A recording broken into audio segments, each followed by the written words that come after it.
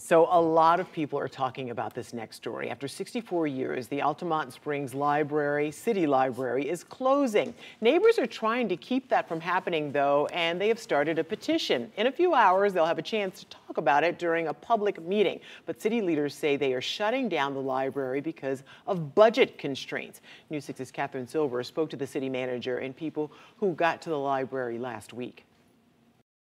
This is math. There's not enough money to pay for the stuff that we have to pay for. How does the library serve your life? I bring my children here on a weekly basis. All the homes in our neighborhood are turning over, and there's a lot of young families. Yeah. So this is really a terrible time to take away the library. They just spent a lot of money renovating this library just last year. Not a whiff of, hey, we're thinking about closing this down. Now, if no changes are made, the last day to check out books will be at the end of August.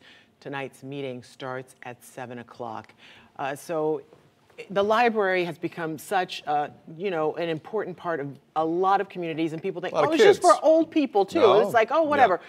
So we actually had a 9-year-old girl reach out to us asking us to help save the library. A 9-year-old, so she sent us this beautiful letter. Troy Campbell's going to be talking to her a little bit later on, but her name is Audrey. She sends this beautiful letter. She says, this is for Candace. She sent Candace this letter. I met you at Lake Lily Park, Maitland, when I was 4 years old. Did you remember that I asked you to bring your yellow flowers to Ginger and Lisa? I am 9 years old now. She goes on to say, I'm writing because I'm having a problem with the library closing. She even wrote a letter to one of the commissioners. Look at, can I show you this penmanship?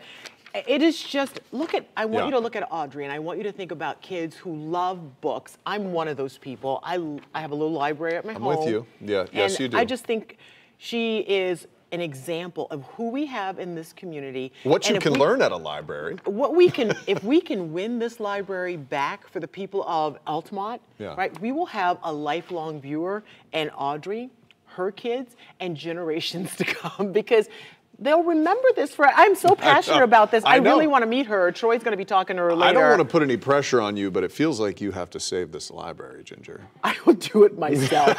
I just love that she wrote this letter, took the time to do it all, and got to meet the people. There are pictures on here. Yeah. It's beautifully done. I hope she's watching right now, because she probably is. So we will do our best for you, I wish Audrey. she would teach my kids how to have penmanship like this. You don't even have penmanship like that.